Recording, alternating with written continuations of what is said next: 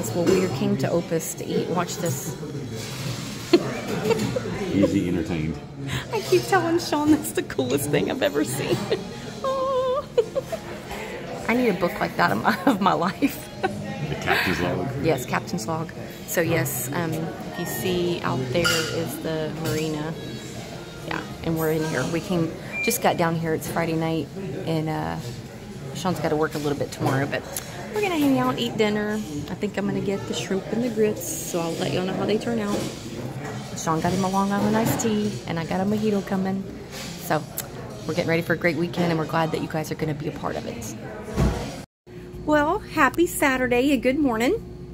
As you guys know, we had a fantastic dinner y'all just saw at Opus. And it's just right up the hill here, and I'll show you. I'm sure I've showed you guys in tons of videos. We don't eat there very often, but we did eat there last night, and I did have beef tips, and they had pepper on them, so they're pretty spicy, but they were good. And my drink was amazing. I had my mojito, and Sean had a Long Island and said it was great. So he actually had to run into work for a little while, and so I am going to do some projects.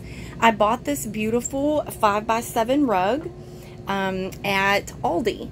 And I also got one that matches it that's like a runner. And I took up the rug that used to stay right outside here on our decking on the wood. And I took up the landscaping lights that we have, the little solar lights.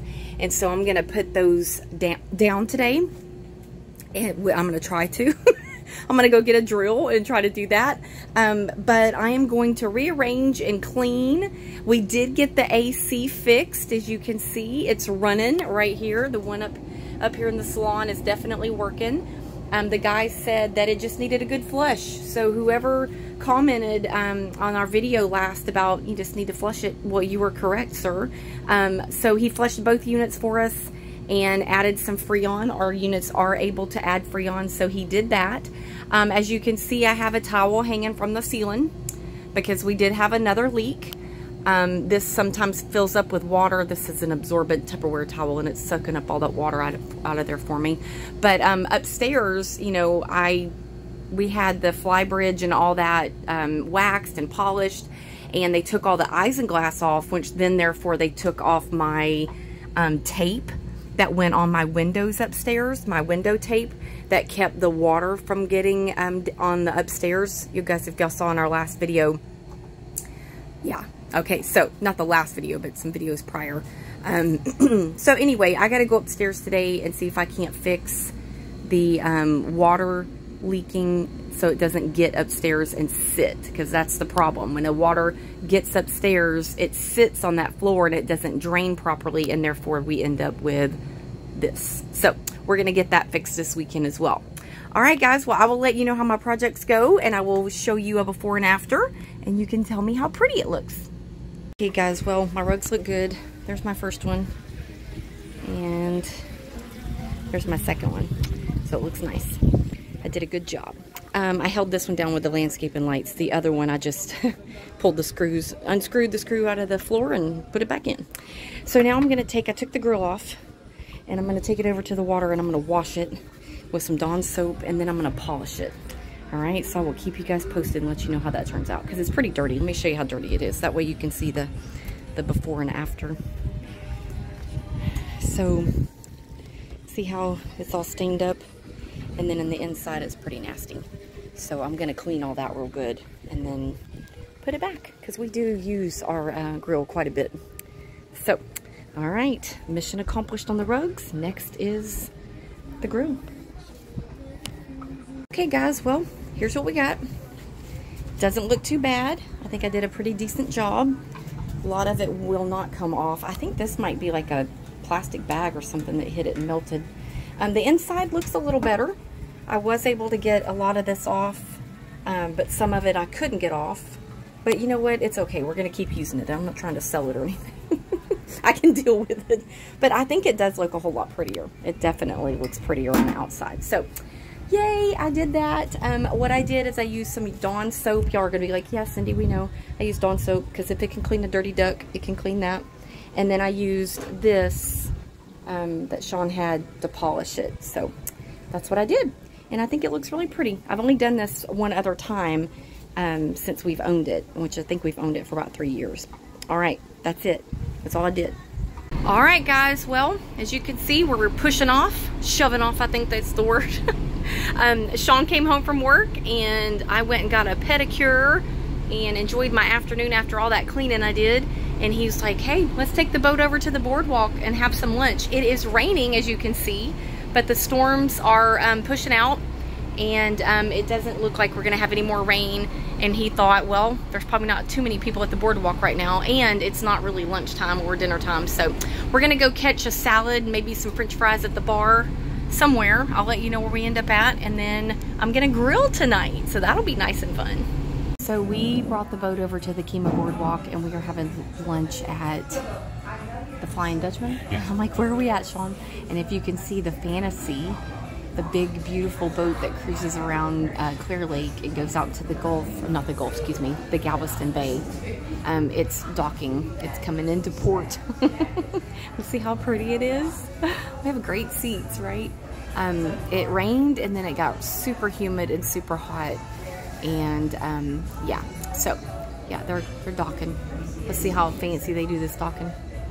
Well, they have bow, stern thrusters. They've got all kinds of thrusters. 13 deckhands. And if you see that red and blue boat going right through here, that's that what's that thing called? The Beast. The Beast. And it is. It's the Beast. We were out in the Gulf. I keep calling it the Gulf. Somebody's going to call me out on that. Oh yeah. We were out in the Galveston Bay, and that thing went by us and about killed us. So anyway, I'll let you know what we end up eating here. Okay guys, I got, of course, what I always get, shrimp. It's actually Cajun shrimp, but he swears it's not that hot. And then Sean got what he always likes, is a nice little burger. So we got the mojito, we got the shrimp, the Coke, and the burger. Sounds good? That was nice. So we left the generator running while we went out to the boardwalk and ate. Look, broken. Some other boat went flying by us and acted like we were unwakeable and broke my picture. Not very happy about that, but that's okay. But yeah, Sean just started up the engines, and we left the generator running, so the air was on while we were gone, so it's nice and cool inside. We're gonna now go unhook and head back to the marina. A very good, nice little lunch afternoon. All right, guys, well, look where we're at. Again. What are you doing, Sean? So, you guys know, I guess Memorial Day weekend, he didn't feel good. And so we came here to South Shore ER, which is amazing. The absolute best. I'm going to show you what it looks like. This is the best emergency room. Best place I've ever been in my whole entire life. And it's just right up the hill from our marina. And yeah, we would drive all the way from Conroe to Woodlands to come down here for this place if we needed to. But anyway, they think he has pneumonia, guys. Because he's just, the antibiotics ended Thursday. He's feeling better, but not 100% better. Still got that tickle. So they're going to do, I believe, a chest x-ray and just check on him. But prayers for Sean. We have had a good weekend. And tomorrow's Sunday, and we're going to be here again because he's not that bad. No, it's not that bad. You just got pneumonia. You'll be fine. All right, guys. Well, when it rains, it pours, right? So Sean's in the emergency room. He has double pneumonia. Who knew? And they're going to keep him there until about midnight to give him a second round of antibiotics. So I decided to walk down the hill to come back home. I didn't want to drive his truck because his truck's humongous, and I just thought I could use the exercise. So I walked home, and I thought, okay, I'm just going to do some cleanup. So I opened the lazarette, which is back there. I opened that from outside, and I saw water everywhere. Look at this. There is water all in the engine room. And this box right here, since now that I've been on the phone with Sean, that box was full of water, and it was all spilling out through the holes. It wasn't being pumped out. And he said that had something to do with the air conditioning and that it was not working. And so Charlie, a friend of ours, he was over here trying to help me. And when he touched this box, it started pumping. So that bilge pump was not working. And then the bilge pump down there was not working. So I had to turn it on manual. And it's slowly, you can probably see, let me see if I can zoom in. That dirty water. The line is right there, and the water's actually come down. So, yeah, can you believe that? I mean, our boat would have sank if we had not been here 100%. I mean, that's at least what I'm thinking, because the bilge was not working. So, okay, guys, I don't know if I'm going to be allowed to post this one, but I at least took the video of it. So, oh my gosh, I cannot believe that that just happened. Okay, guys, well, I got changed my clothes, and I got my little pumpy thing here, because underneath the engine on the starboard, or excuse me, on the port side is full of water, as well as the starboard side. The only thing about the starboard side is we have an oil leak. And you know how oil is like blood. It looks like there's a ton of it. So I've got the oil absorbent pads that I'm putting over there. I'm not going to pump that side out. I'm going to let Sean deal with that, because I'm afraid I don't want to put oil in the water. But I'm going to pump out this, I say it's clean water, it's dirty lake water, but it's not got oil in it, into here, because this is not working off of a bilge. I'm going to pump it into here, and then it's going to go down, and the bilge pump is going to get it. This box is now working correctly. So, that's what I'm doing. I'm just dealing with that right now. But I figure Sean's in the ER getting meds, trying to recover from his double pneumonia, so why not help him and do this? So, I'm being a really good first mate. Okay, guys, well, I got the engine room all cleaned up, and it is about 10:30 on Saturday night. I'm gonna stop walking because I know that's hard to see. And I'm leaving the marina, the beautiful South Shore Marina, and I'm gonna walk up to the South Shore ER, which is up that hill, and visit with Sean. They said they should be able to give him his antibiotics about 10:30. No, 11:30. So I'm gonna go up there and hang out with him for the rest of the time. Okay, that's it. I know it's not that exciting, but that's what's happening.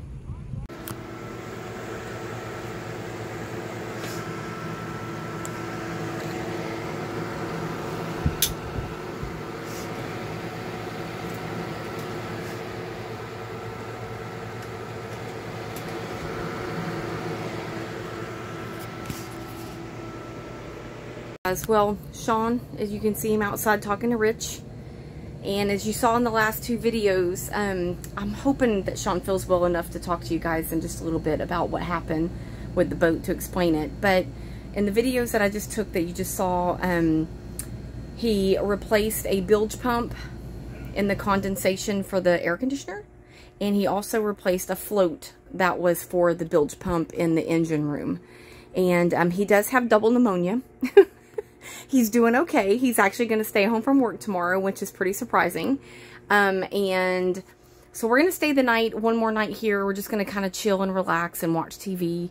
If you guys are anything like us, our house, we have grass and all kinds of stuff to do. So here we don't have quite as much to do, but we did clean out the lazarette in the engine room today. Our toolboxes did not get water in it, but a lot of the other boxes did. So we dried out everything and cleaned everything out. But I'm hoping that he feels well enough. Hoping he feels well enough to share with you guys a little bit about what happened down in there. But thank you guys for being so supportive and watching. Hopefully it's not too boring. If it is, adios. If it's not, then we'll see you next time. Hey, Sean, how you feeling? Oh, I feel a lot better. I think I'm gonna make it. Okay, he's gonna survive, people. All right, so what's going on? So you guys, before this, you saw the video of how much water we took on. Of course, I was in the hospital, hooked up to IV, so I was trying to walk her through this. But anyway, can you come over here, Cindy, and show them this box? This white box over here is a condensation box for the air conditioner. Okay. For both air conditioning units. And the condensation goes into there, and it pumps it overboard. That one, the pump, sometimes if you don't clean them all the time, you know, the float won't work properly. So I just replaced that pump. It's not worth trying to, I've already cleaned it a few times. So anyway, that one was not pumping because the float switched inside the pump.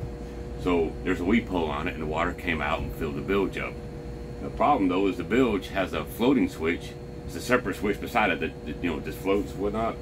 But anyway, that floating switch the same way. It floated up, but it didn't turn on. It didn't activate inside the switch. So I'll replace that one as well. So I always keep extra of those anyway. So I just got it out of my stock. Now I need to buy one of each to put back in my boat for future reference. But it's just a peace of mind. Go ahead and replace it, be done with it. That switch, I don't remember what it cost, 30 bucks. Yeah. I think the pump probably wasn't much more than that. So if you start having problems, just do that. And you know, and also this box here gets sediment in it and all that kind of stuff. It just gets dirty after a while, and that's what makes those switches not work right. They don't operate like they're supposed to because of all the dirt. So we try to clean our boxes once a month. Try to keep our bilge clean. It's hard to in a boat. There's so many pumps and so many things to keep clean, but if you don't keep up with it, it could be catastrophic. So. Yeah. And Sean, did your look clean down there? Yeah, you did a good job cleaning. I told him I was your new first. I was doing a really good job as first mate. That's right. I did get it all cleaned up. All right, well, good deal. Well, thank you, Sean. We all hope you start feeling better. And until next time, we are going to go ahead and head out of here. Got the sheets off the bed, got all the laundry packed up. We're going to head home. Make sure Sean gets lots of rest. And we're planning on coming back next weekend. We do have a tear in our bimini top. It's at the where the zipper is, so it's just like the zipper disconnected from the fabric. So we asked Charlie, our neighbor, if he's interested, because I believe he has some machines that he can sew that for us. So next weekend I think we're going to take it off and let him help us fix that. So I'll let you guys in on that fun project. Until next time, everybody have a great week, and we'll see you again soon. Okay, so we stopped by the Monument Inn restaurant. Remember I told you we came here before, but I didn't get any videos of it. So we did get a good seat by the window, and the Lynchburg Ferry is right over there. It's actually a really good spot to sit and watch boats and things like that go by. You can see a lot of barges and tugboats and stuff. So really cool being on this side of the water. Normally we're on the water seeing all that, right, Sean? Looky there. There goes a big old ship.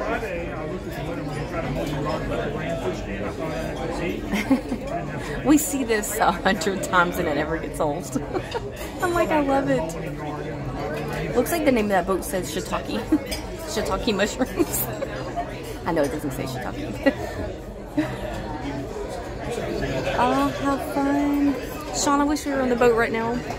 It's okay. We'll be back. Okay, guys, so I know you can't see this, but there is a plaque right there, and I was just reading it.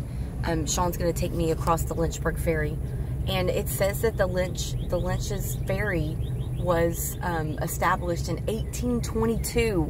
Holy Toledo, Batman. And it says that men and horses were 23 cents, and cattle were 4 cents, but today, in 2024, it's free. But it's really got a lot of history. There's behind us over where I'm kind of shooting at, but this way, there is like a little park area, Sean, that has like some history and stuff like that. We didn't walk over there. We got to get home. I gotta take the grandkids to the doctor. The battleship used to be the USS Texas. Oh yeah. But they took it to Galveston and they're rebuilding it. They're pretty much finished with it, I think, and they're going to put it somewhere down in Galveston, and it's going to be like a museum. It was a museum up here, but nobody came to it. And it needed a lot of work. It was built in 1917. Oh, wow. So we went on it. It was pretty cool. They have a big monument here, and it's a pretty cool area. Yeah. A lot of chemical plants. So 400 something chemical plants up and down through here. Yeah. Buffalo Bayou. That's what it says. Established by the on Buffalo Bayou and his San Jacinto River. Okay. Well, cool. Well, all right. Another cool fact is that there's little signs right here that tell you. It says, seafood consumption advisory. Do not eat more than 8 ounces of any fish or blue crab a month. Like, why has it got to be the blue crab? Why not just any kind of crab? And I don't know if it means fish just from right here. I'm so confused. But anyway, that's what it says. So, all right. Well, we're going to get on this ferry here in just a minute, and I will let you guys see how fun it is. All right. We're going on to the ferry. Now that we're doing this, I'm scared. Oh, he said get on the right side, Sean. Well, this is not a very big ferry at all. Huh. Very exciting. Inside, okay. Good. Could have done this on a smaller vehicle, right? Oh, God. I'm so scared. Okay. We're moving. He's pulling up those turbos. I heard bigger it. than 5.9 was coming, so I promise you that. Oh my gosh.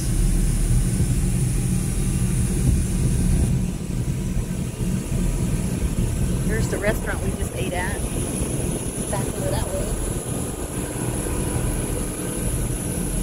It's a little short distance. It's not very far at all. How exciting. Sean said I look like the new kid on the block. Oh, I do.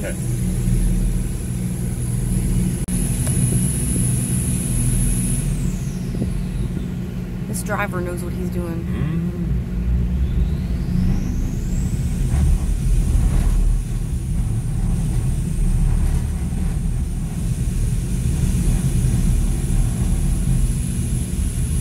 It says Ocean Guard Donut Fender, Marine Fender, Marine Fenders International. We need to order us some fenders from them. Oh my gosh. She's gonna hit.